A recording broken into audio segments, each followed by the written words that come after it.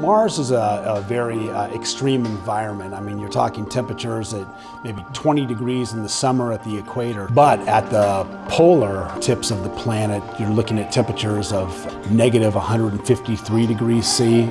Castrol has been involved with NASA almost since the beginning of the space program.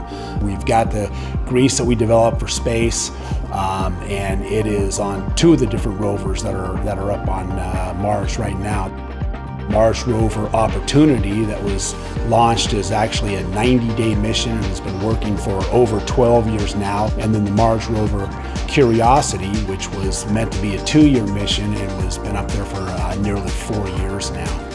We continue to work with NASA, the other space agencies. We have a conference for our top distributors, and we're trying to give them an experience around the type of work that Castrol does in some technical fields.